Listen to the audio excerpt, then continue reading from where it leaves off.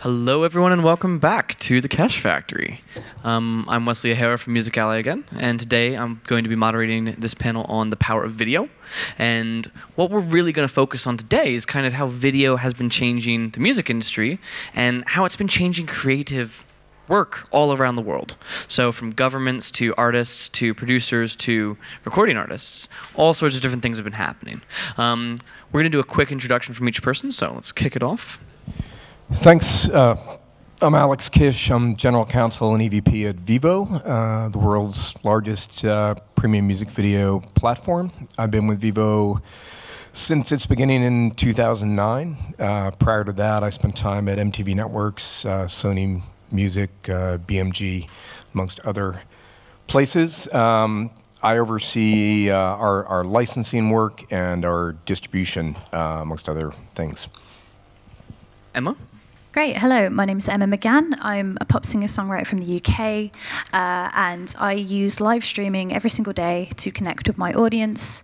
They come and they watch every single day, and they pay to do so, and I'm earning a full-time living from that, and have been doing so for the past 4 years. And Nicolas? Hi everyone, Nicolas Oyas CEO of OFIVE TV on OKLM TV, two television network, broadcasted in about 100 countries, and that's it, I guess. My name is Carlos Perez. I'm a graphic designer and director. My company's name is Elastic People, primarily work in the Latin space. Cool.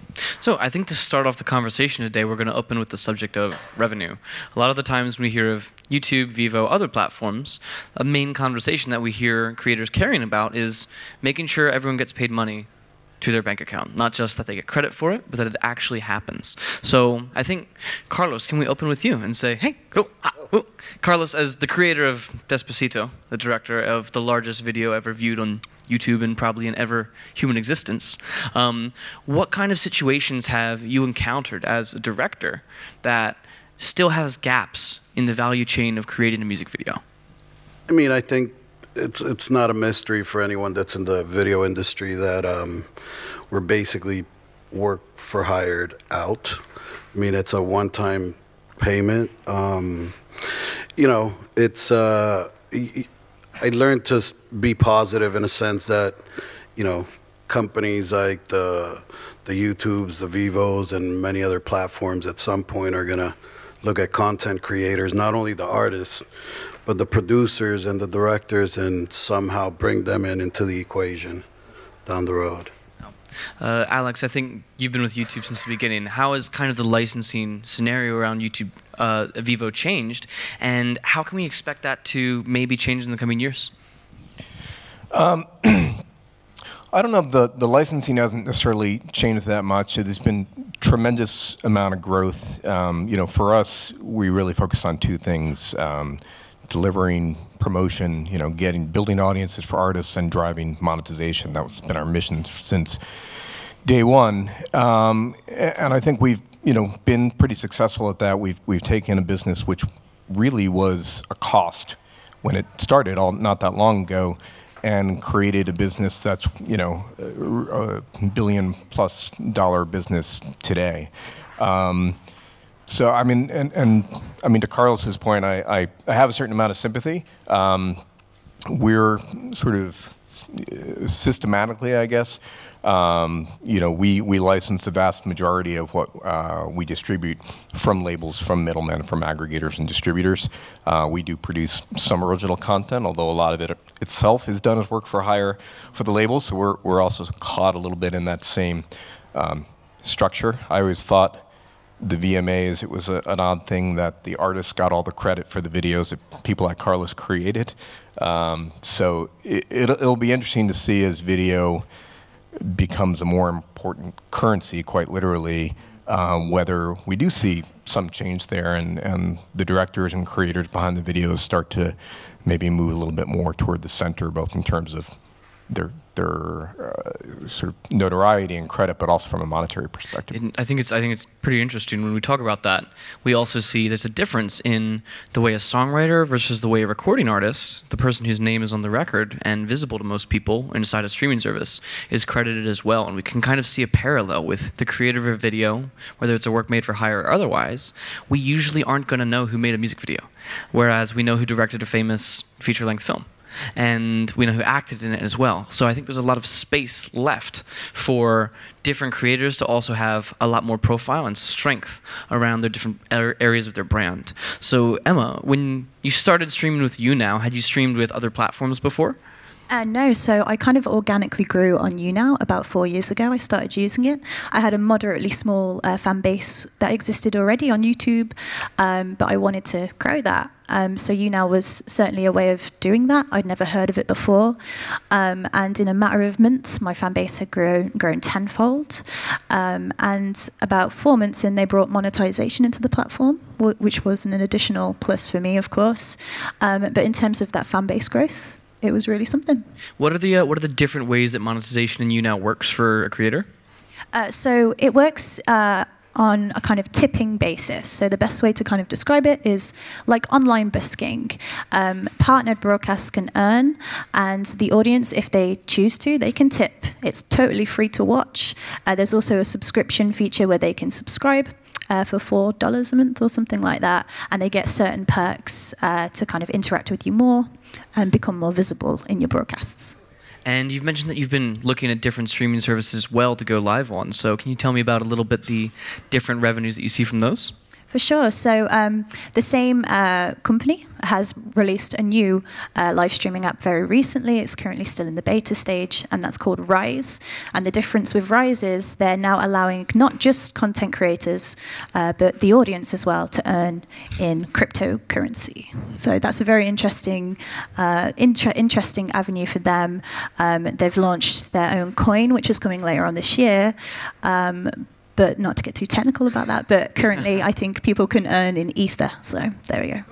And Nicolas, so you work really extensively with 360 videos, and what kind of different licensing, what kind of different work or revenues do you see around 360 videos that you produce versus different types of videos that you may have done in the past? It depends a lot of the artist, of the platform. I mean, I would like to say, as an owner of television, first of all, when we receive a music video, the first thing we listen to the music, and then after that, I think the image is added value to the music, because you might receive a song not really good, but if you have a good music video, a good image on it, I think at the end of the day you like more the song than before. And what can I say? It means a lot to get a good video for the music for me. So, I mean, is there a difference that you see in different territories, for instance, as well, for how 360 content gets engaged? Yeah, so we are broadcasting in France, in Africa. Right now we are dealing with China Mobile to be broadcasting in China. We are broadcasting also in Canada. So when we receive a music video, it's very large exposition. We can get them, we can get first the artist, we can reach a large audience, I would say. Sweet. Now, Alex, I think, are you able to tell us a little bit about the growth of Vevo in the last couple of years? And, of course, there's also the change with the Vevo site and Vevo app being discontinued. Can you speak to that for a minute as well? Sure, happy to. Yeah. Well, from a growth perspective, you know, it's just been exponential year after year. We were talking before that I just happened to look back today and see 3 years ago we were at 11 billion videos a month, which is a crazy number. But today we're at more than twice that. We're typically doing... That views a month. Views a month globally, yeah. So between 23, 24 billion views every month. In this past quarter, we did 676 million hours of video, which I determined equates to 77,000 years. So 77,000 years of video watched consecutively just in the first quarter of this year, and it just seems to have no ceiling. So how does the average watch time per user of something like Vevo change? We're seeing it continue to increase. It depends on the platform. So television, connected TV, maybe not surprisingly, has the longest engagement times. Mobile tends to be a little bit more snacky, so people are watching kind of in their spare moments and may watch a video or two, whereas when they're sitting down in front of a television, they're leaning back, which is actually a good segue to your other questions. In terms of the changes as of yesterday, with our sunsetting of our mobile apps and our website, a lot of that was, so we're continuing to build out on various connected TV platforms and see that as being a real area of growth, incremental to what we're doing on YouTube. So YouTube continues to be, a tremendous partner with unprecedented, engagement time and growth there, and we're, more focused than ever on growing our YouTube presence, because at 24 billion streams a month, if you can grow it even 5%, that's pretty material. But at the same time, we see incremental opportunity, especially on the television screen, through over the top or through other means there. So, can you just summarize to the audience what OTT is, please? Over the top. So anything from an Apple TV or a Roku or an Amazon Fire, any of those boxes that you don't actually have to have a subscription to a cable company or a satellite company, but if you have an internet connection, you can watch programming through apps. And there's a whole world of virtual MVPDs in the process, or haven't been launched in the last year or so, which are showing a lot of growth as well. A lot of them owned by those same cable companies and satellite companies, but trying to find ways to capture cord cutters. So we see, just a bunch of different opportunity there in the living room. I think we're pretty agnostic in terms of the means we get there, but we think there's a lot of opportunity that's truly incremental to what's happening on YouTube. Cool. And Nicolas, do you see similar trends with the way you have a TV provider and also alternative types of video? Do you see different types of engagement based on what type of video it is, based on what device it is, and what kind of extent does that happen as well in different territories? I think internet platform on the television networks works good together, because sometimes when we broadcast an upcomer artist on our television, we can see the growth of this view on YouTube, because we put a lot of effort to broadcast unknown artists. And to give an example, we were the first TV channel in France to broadcast Childish Gambino. This is an American artist. I may have heard of it. Yeah, but we broadcast it since 6 years, 7 years ago. So, like A$AP Rocky, Kendrick Lamar, a lot of that. And the way we work in France, it's international artists don't have maybe the position they have in their local country, like I said, like Childish Gambino before. And the way we broadcast it in France, we can see the result on this video on YouTube. We can see the result when the artist is booking in France, in Africa, etc. Yeah. Now, Carlos, when you are directing a music video or another project, what different media do you tend to take into mind? Do you think of the TV? Do you think of Instagram or Instagram stories? Or is it just that kind of YouTube screen most of the time now? Well, I mean, I'm a graphic designer as well. So naturally, I tend to look at a music video as the seed of 20,000 different applications. Obviously nowadays I tend to find myself thinking as we are conceptualizing a music video, in what ways the content generated in those 12, 14 hours can be maximized into the Instagram, into the Facebook, into the media exclusives that the labels do. So yeah, I mean, when we look at the music videos now more than ever, the music video almost turns to be like 10% of the final product. Yeah. So yes, we look at it across platform in every which way. That's amazing. What kind of, are there any media that really have started getting more considered? I imagine vertical video, because Instagram stories has exploded. Yeah, I mean, yeah, when you have Spotify being extremely aggressive with the vertical video, which I think is going to be a fucking nightmare. Because realistically, it's like, as a director, you have a 14-hour day to really produce, you know, whatever video it is that you have concepted. Then on top of it, they want us to look at what we see horizontally into a vertical space within those same 14 hours. So realistically, I think they're just shooting themselves in the foot. But it is what it is. You just have to react to technology. And have you seen different perspectives from other either streaming services or creative platforms that you've worked with specifically? I mean, look, the Instagram is extremely, I mean, we spend a lot of time on it. You know, it's like, now the deliverable beyond the music video, where I tend to like to control the set and the content that gets put out. So we're looking at not only the music video, we're looking at the media interview with both artists that are collaborating.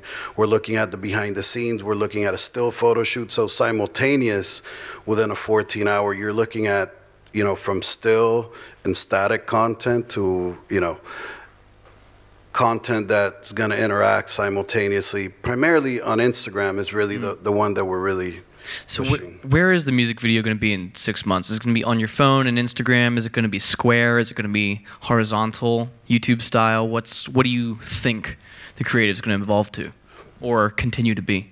I mean, more and more so, it's becoming an integral part of, you know, the music industry. I think how it's going to evolve, at least from as a director, I've been doing it for 15 years. I've never based my model into volume. I've only done 80 videos in 15 years, so if you divide that up by year, it's like 5 or 6 videos. I'm still a very selective director. I like to hear and engage with the songs that I identify with. So where is it? I don't know, man. It's so changing. It's so changing. I think as directors, I'm inclined more to looking at what kind of musical content beyond just the music video are we going to be able to go in. Is it a documentary? Is it a feature film based on an independent artist collection of 12 songs? Those are the kind of businesses that I'm looking for in the future, because we want to own a little piece of the content we create. Yeah. So I'm trying to go as far away from the music video soon. Cool, wow. Now, Emma, when we talk about, back to you now, you mentioned you go live every single day. How long do you go live? What usually do you do? How does the audience engage with that? And how do you keep or increase engagement over time? So I go live usually between 1 to 3 hours a day, but it's usually just 1 hour a day. And that's literally every day.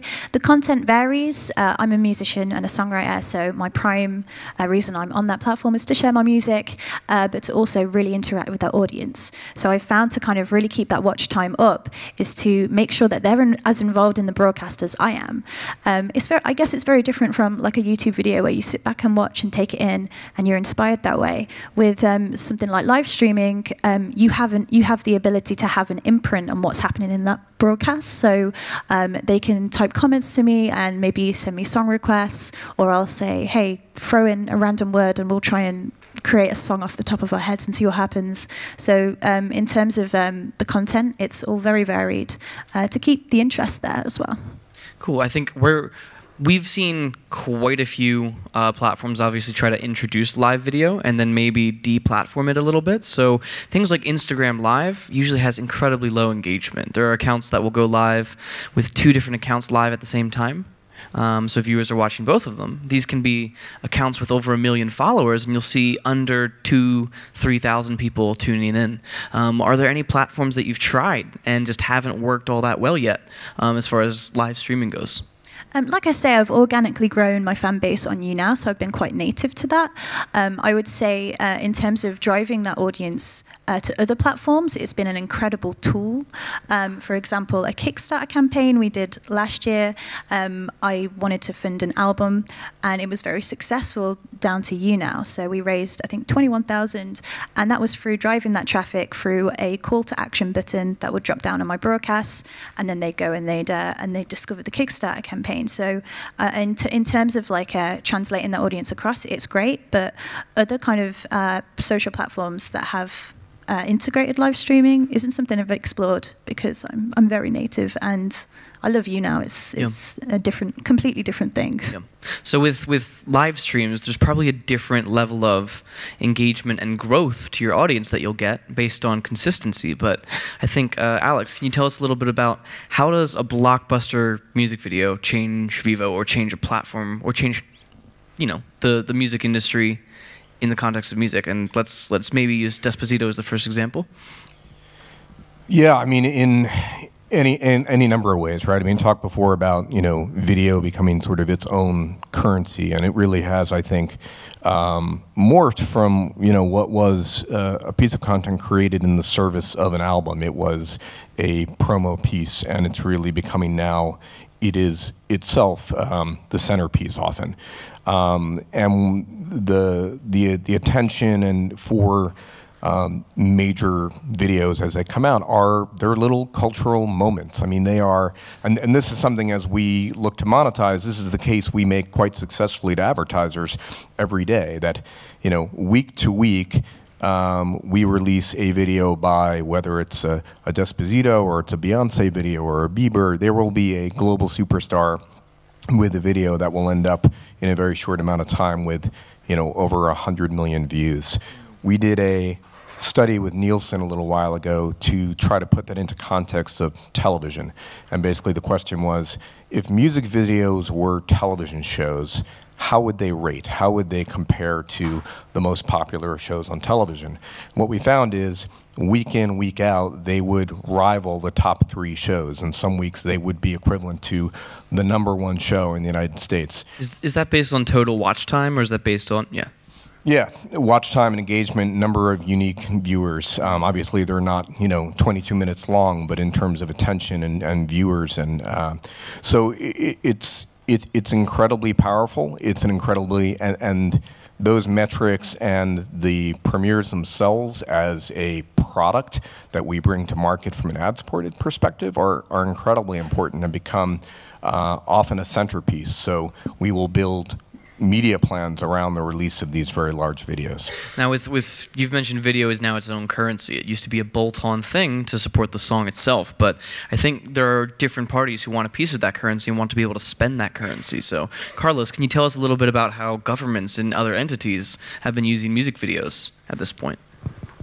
I mean, in Latin America, as an example, it's definitely, Despacito, it was proven that the searches online to book hotels and buy flights went up like 42% a month after Despacito sort of became global and viral.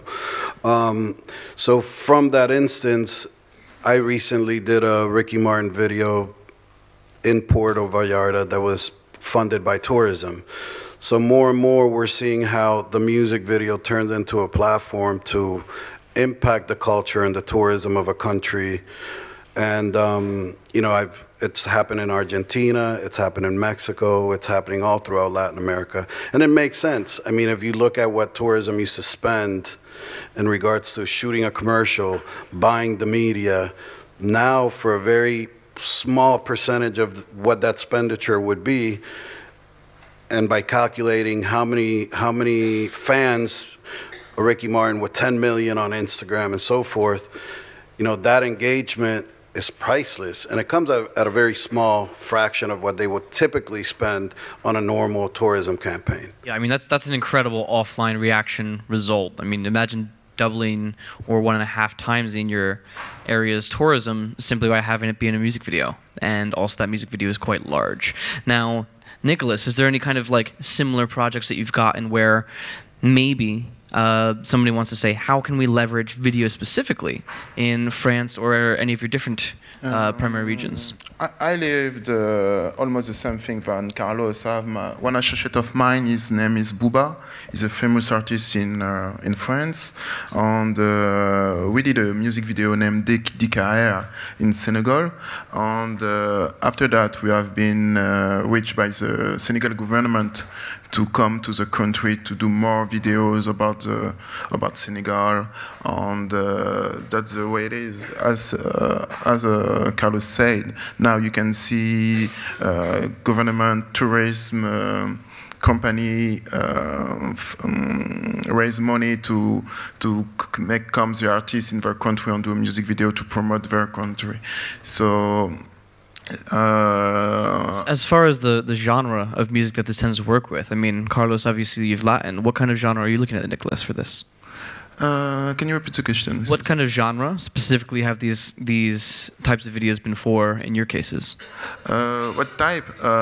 It was more hip-hop music videos, pop music videos. We're working with K-pop artists in China right now, actually, because beside of OFIVE and OKLM TV, I'm also a music producer, so I produce music videos for artists, and yeah, so. It's very global today. So I think I have a bit of a question for you again, Alex. So when we look at Vevo, and we've just heard about K-pop, we've just heard about Latin, what else has been happening differently within the Vevo ecosystem, kind of on a genre level?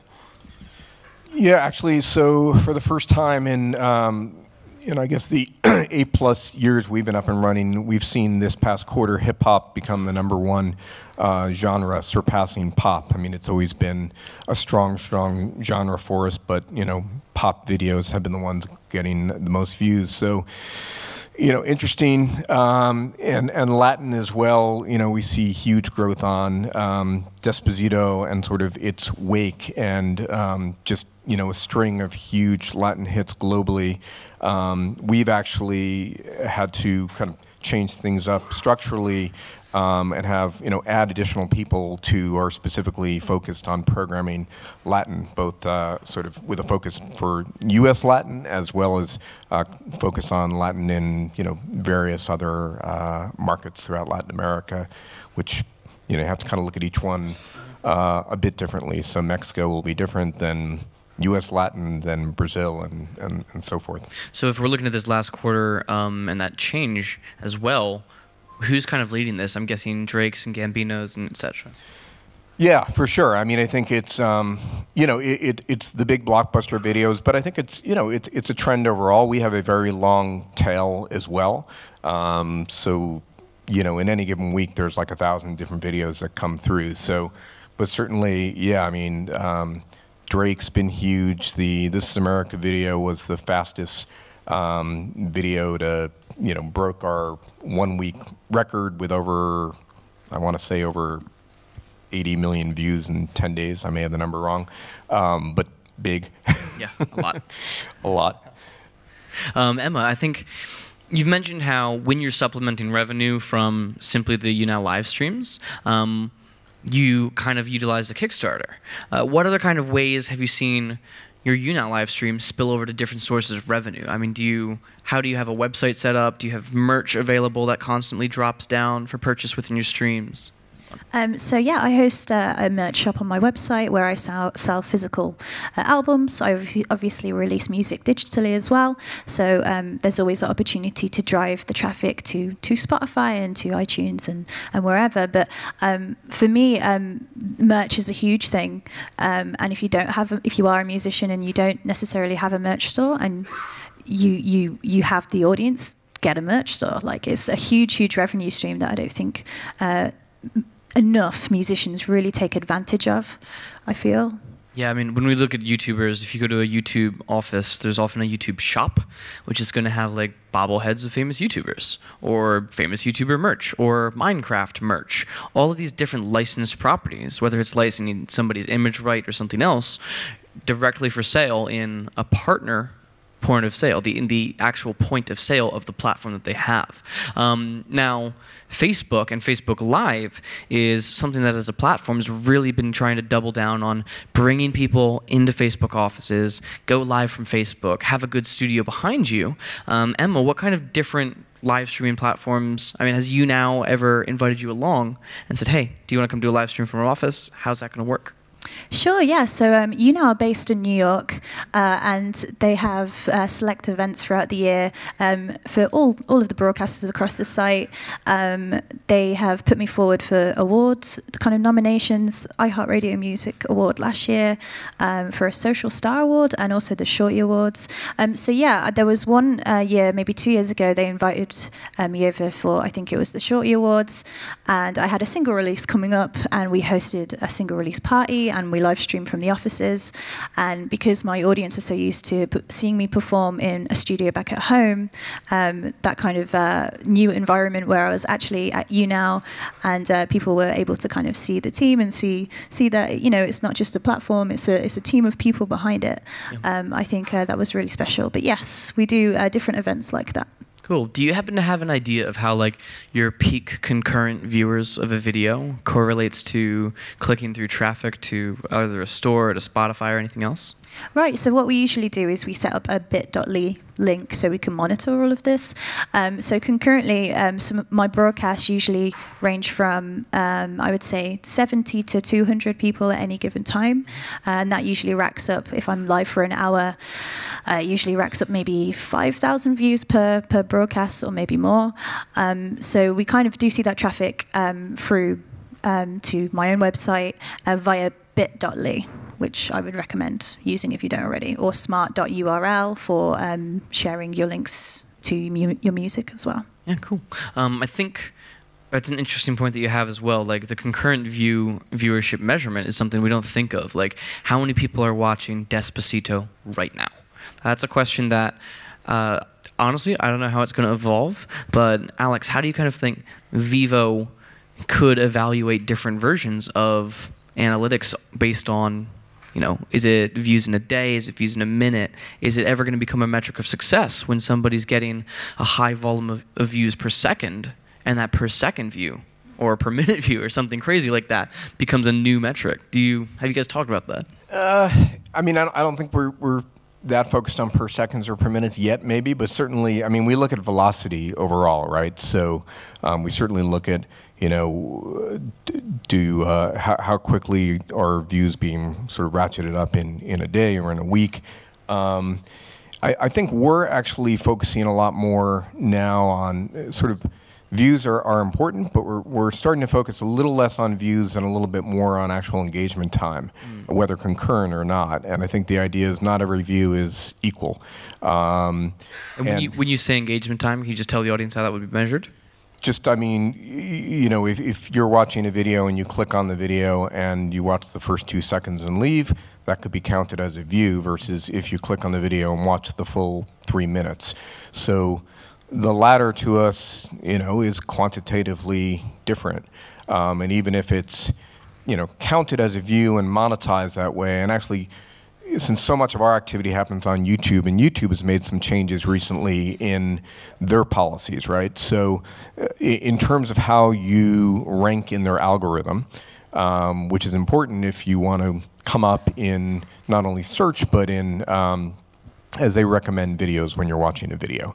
So the more you are, if you're a video that has a very short view times and you have a lot of clicks, but the clicks are for 2 seconds and people leave, YouTube will actually you know, mark you down. It will actually hurt your chances of showing up in their algorithm. And in a way, if you think about it, it's trying to discourage clickbait type of videos that maybe pull you in, but there's not really a lot of interest in it. And that's something we think about as, you know, we create a fair number of original videos ourselves, performances, interview pieces, and so forth.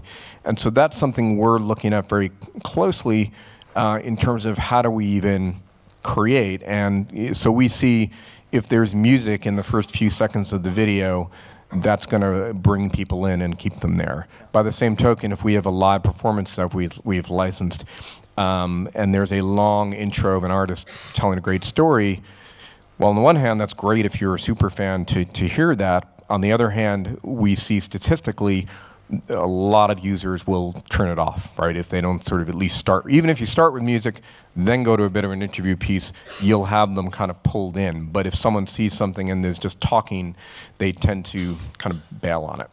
That's really important. Carlos, have you interacted with any different kind of like creative staggering of a video, like exactly as Alex was just saying? Like open with something, then go to something else for different types of, you know, directional elements? I mean, there's the art of music and filmmaking, and then there's the business side of music and filmmaking.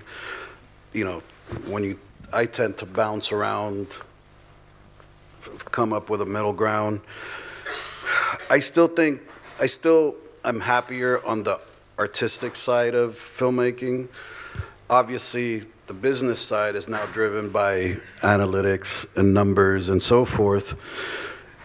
You know, I remember when YouTube exploded, it was giving filmmakers the ability of creating pieces that were long and more cinematic, because on the networks, anything beyond 4.5 minutes, it was going to get cut off.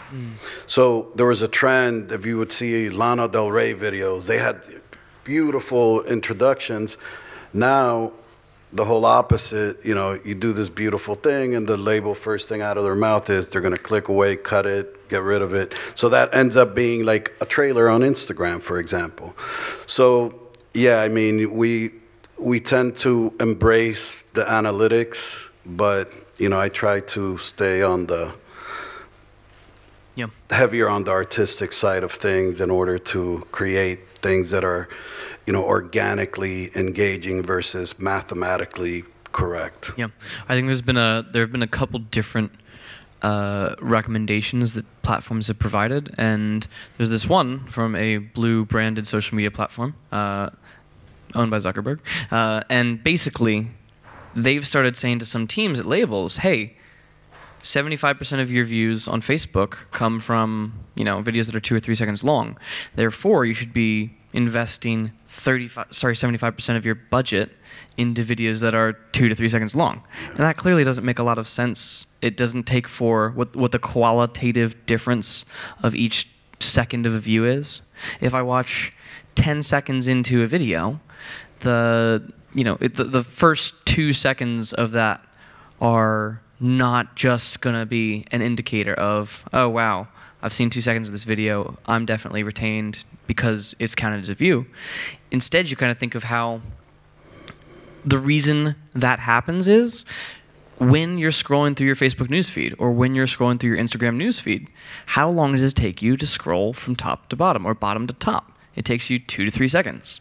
So it's kind of an idea of if you're simply trying to get somebody to notice what your video is in a social feed, then making sure you have something like branding and music and all of those different ideas in the first 2 to 3 seconds makes a lot of sense.